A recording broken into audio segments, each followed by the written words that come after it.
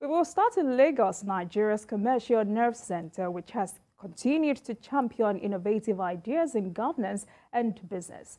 In one of such steps, the state government unveiled a set of technology-driven modular classrooms with new designs. Govt Babajide Sanwo-Olu inaugurated the 9 classroom blocks built to replace dilapidated concrete structures at Vetland Junior Grammar School in Agege. The interactive modular classrooms were improvised using standardized reusable freight compartments known as container. Before we go into this discussion, let's share the story with you. It's the third pillar of Babajide Sanwo-Olu's themes agenda at play: education and technology. This is another milestone intervention in the ongoing transformation of the education sector in Lagos State. The governor says integrating technology into teaching and learning is what the new Vetland Junior Grammar School represents. It is the future of public schools in Lagos State. It's made up of 9 regular classrooms, 3 laboratories, and 4 staff rooms. All of these spaces are powered by a solar panel. So like they said, this whole structure is completely off-grid. We don't want any NEPA failure or any power failure. All the classrooms, I'm told, are equipped with interactive touch screen. And all the students have been given an electronic tablet to aid their learning, both in school and also virtual learning. Built with containers, the Special Committee on Rehabilitation of Public Schools, headed by Hakeem Smith, was initiated to comprehensively address the extensive dilapidation of physical infrastructure in public schools. We are talking about the green initiative for us to see that truly we can use some items that we thought are no longer useful. And the containers are quite durable and strong. They could actually last 50 years. We have EPS expanded the polystyrene materials that are already embedded on the containers, and you now finish with plasterboard, so are quite conducive. We didn't have all this equipment before. We believe that we can use this to have a better learning experience. The committee's focus includes the construction of new classroom blocks where there are shortfalls, rehabilitation of old, dilapidated and abandoned ones, construction of new schools in communities where none existed, and provision of students, teachers and principals, furniture and other relevant initiatives. Also, 13 teachers and administrators of public schools in the state emerged winners of Outstanding Teachers of the Year award by the state government. The teachers went home with brand new cars. This is a proof that no efforts will go unnoticed. We appreciate him for this, and I'm sure this is going to boost the morale of more teachers. This is a token of the governor's appreciation for our work well done. Adedoja, Salam Adeniyi, TVC News, Lagos. All right, gentlemen, quite impressive, I must say, especially having to see Lagos State governments bring technology advancements into the education system. For you, how would this impact education in this state, especially in a place like Agege? Yeah, I think I must congratulate the 620 pupils who are beneficiaries of this scheme. Fantastic. I mean, I've been to Vetland before, very close to the abattoir. When you leave Pensinema going towards abattoir Okoba, that's where Vetland is.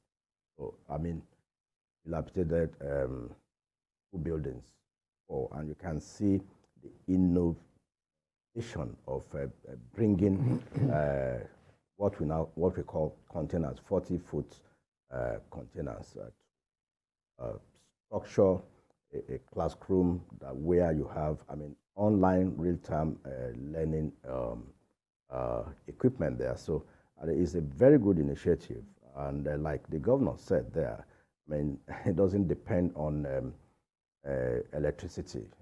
They are being powered by solar panels, and the teaching equipment they have there are so interactive as we could see. They're all touch screen, and the students can also connect from their own tabs with what the teacher is saying, teaching them, even when they get home. So it's a very good initiative, and you can see that pupil who spoke on behalf of the students. You can see the quality of the English. So, and that's a public school, not private schools where people pay millions. And I mean, what do they get? So the morale boosting fact for me is that, I mean, we can actually have public schools that can compete with private schools now. All right, Eko, for you, how admirable is this? And again, let's talk about maintenance culture. How do you expect the government to maintain this brilliant initiative? Well, I think I have an idea of the company that delivered the assets for this initiative. I think I know the CEO, and he's a brilliant person, and he's a stickler for high performance.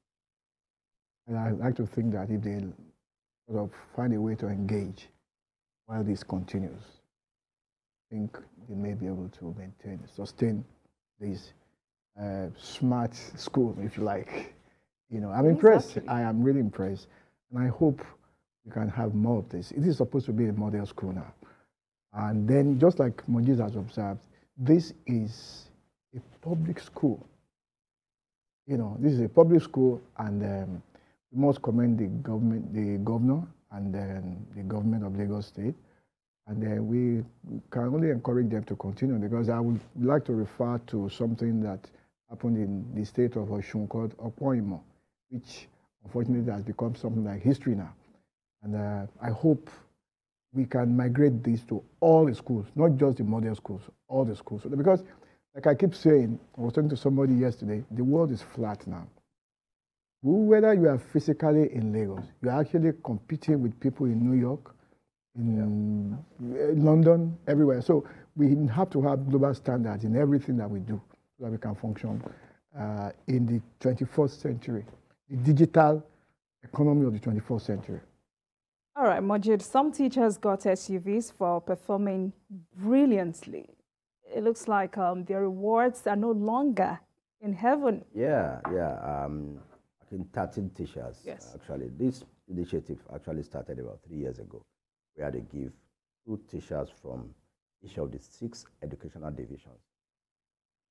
There are 6 educational, 2 per division, making 12. So the 13th teacher this year from the special needs.